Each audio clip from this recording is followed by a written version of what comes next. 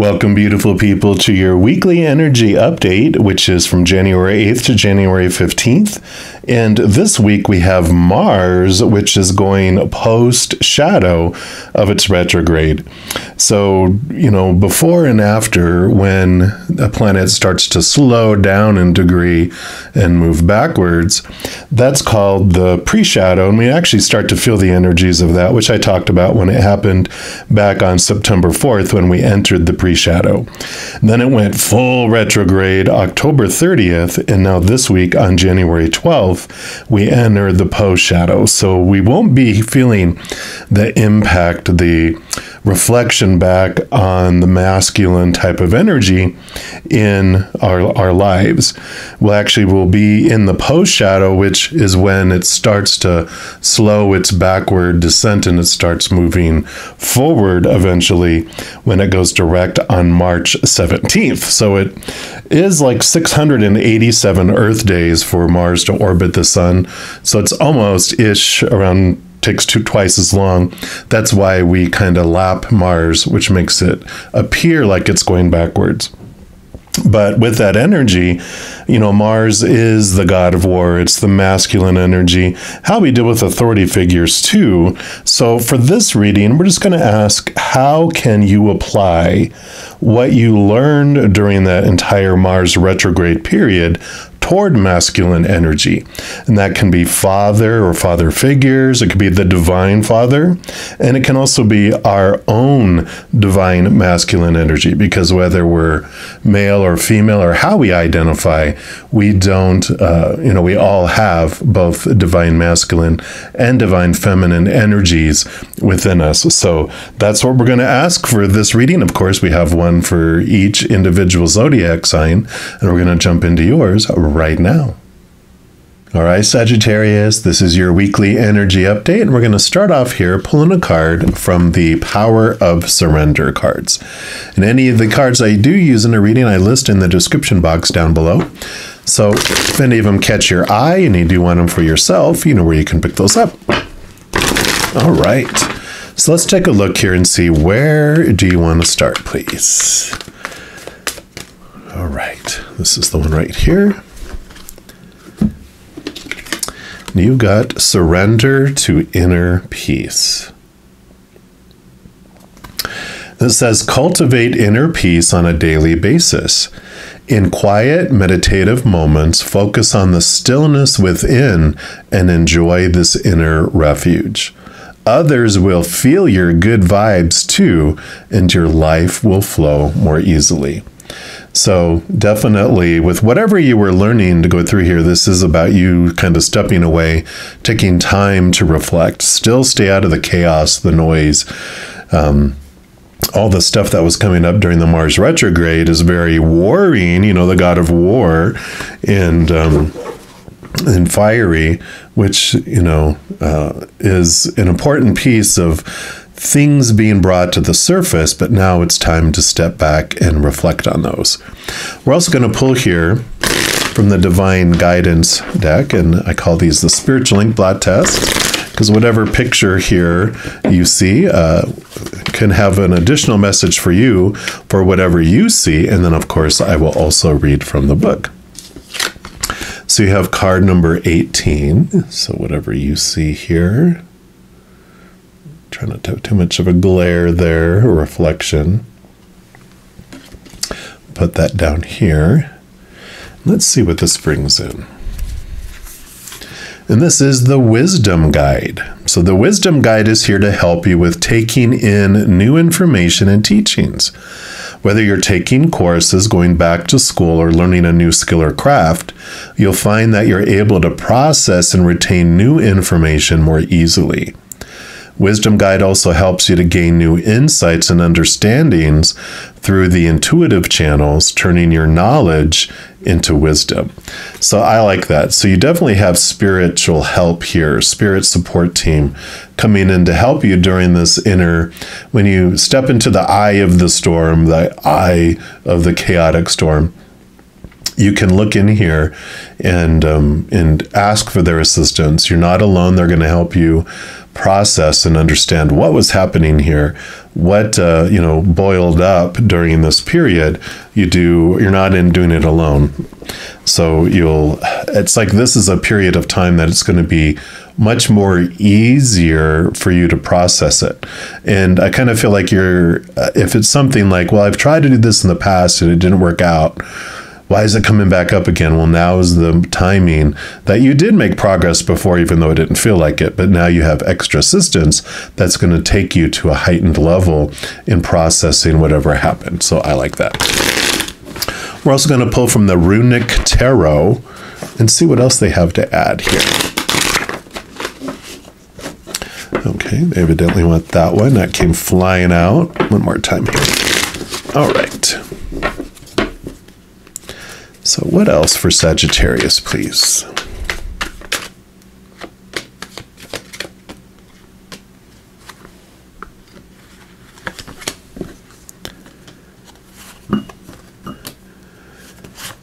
There we go. All right, so we'll start with this one right here, and you do have the Fool card. Yeah, so this is a brand new beginning that's happening here. You are ready for this new adventure.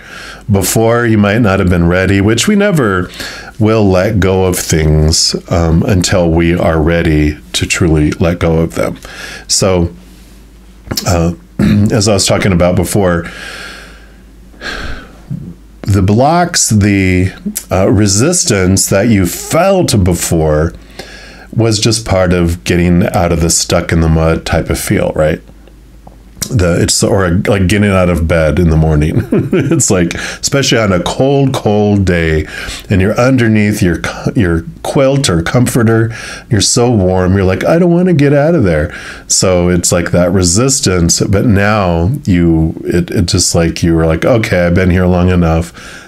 You thought about things, you processed things, but now you're ready to take more action. You're ready to take literally steps forward in it. So I like that. Yeah.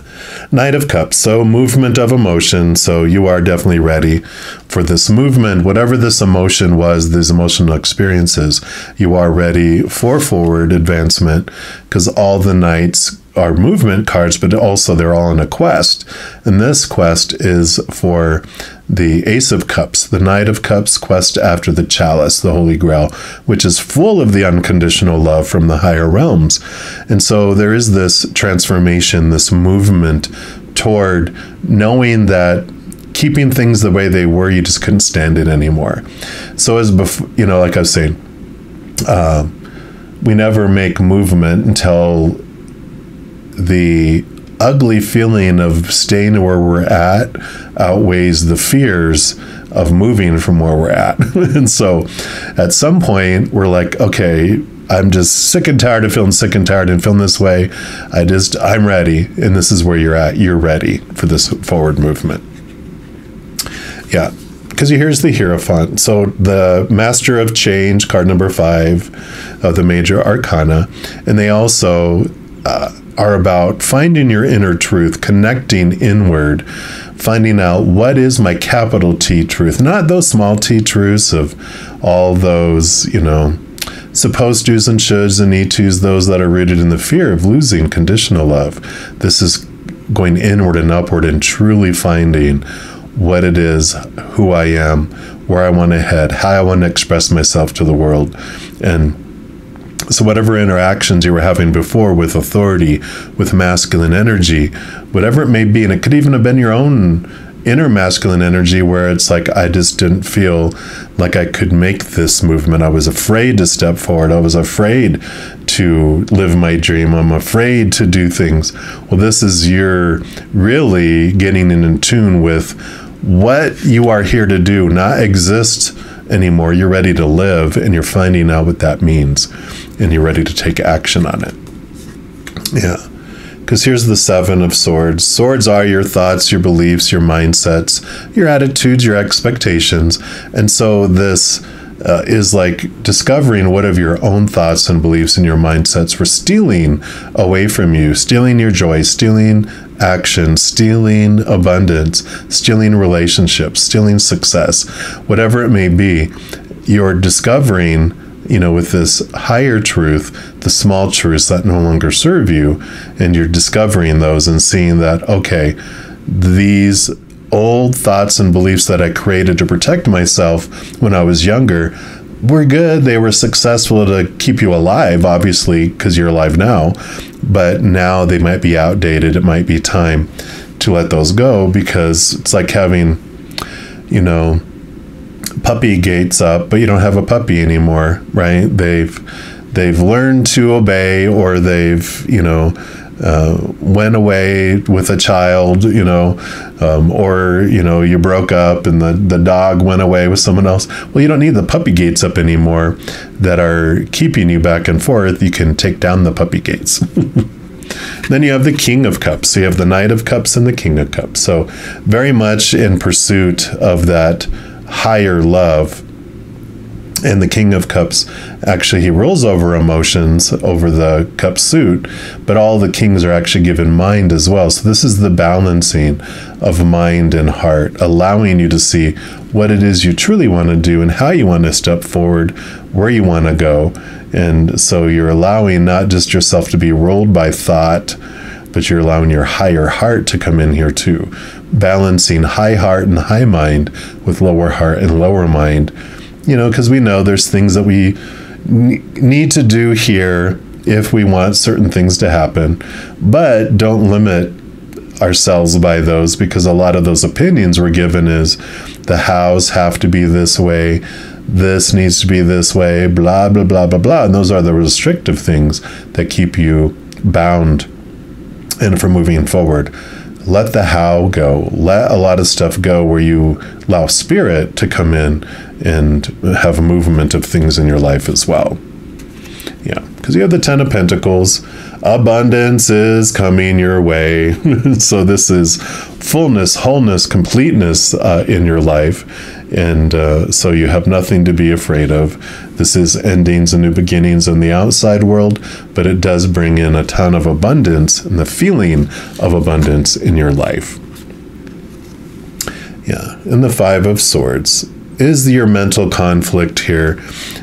A big piece of all this that's coming through here, as you connect more to the higher realms and to those truths that are rooted in unconditional love, rather than all of those that are rooted in fears of losing conditional love and all this stuff, all these opinions we've been given about the world. When you really start seeing things from this higher perspective, this Hierophant card, when you discover what your North Star is, or your true north, you are looking at it going, this is who I want to be, how I want to uniquely express unconditional love to the world. And if it doesn't fit into here, then it goes. And that's what this Five of Swords is, another five. Transformation, changing of thought and belief.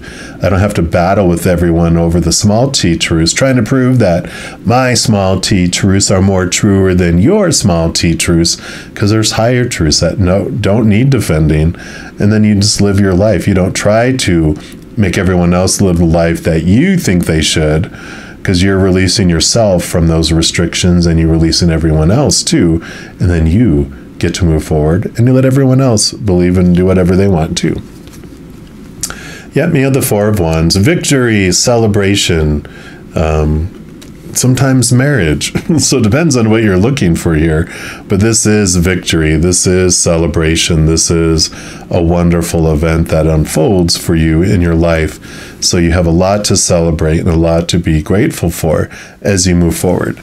And I like this too, because what I'm hearing is that, when we live by the small t truths, we have, when this happens, way in the future, then I can be happy.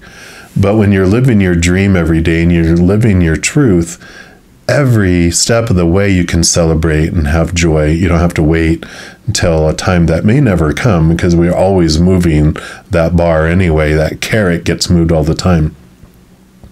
We may never celebrate. So we get to celebrate in each moment, so grateful that we're able to live our dream and take steps towards our dream in some fashion or some way. So I do love this for you, Sagittarius. Now, if you are looking for more messages of love from above, in addition to these readings, I also put out timeless pick a card readings, monthly readings for each zodiac sign, and a few other types of videos throughout the month. And if you don't want to miss out on any of those and get a notification immediately when they become available, if you give this video a little thumbs up by clicking the like button, and then by clicking the subscribe button, you're given access to the notification bell. And when you go in there, there's an option for all, which if you select, two things happens. One, you'll be notified immediately when I post new videos. And two, you're also notified when I'm going to go live on YouTube to provide free readings. In addition to that, also, it helps spread the Zen love, and it does help my channel grow in significant ways, because when you like or share one of my videos, comment on one of my videos, subscribe to my channel, doing those things makes the YouTube algorithm so giddy, crazy, happy, excited, it wants to automatically share my videos with other people as well. So if you feel inspired to do any of those things I mentioned, please know that I'm very, very grateful. Also, these are general readings. If you want even more specific information and answers for your specific life, I do offer personal readings on a sliding price scale, and all that information is listed in the description box of the video down below. All right, Sagittarius, as you go throughout this week, please know that every second of every day of your life that you are unconditionally loved by the Mother and Father of all things. And of course, I love you too. Have an amazing week. We'll be talking soon, but in the meantime, you hang in there and you take care.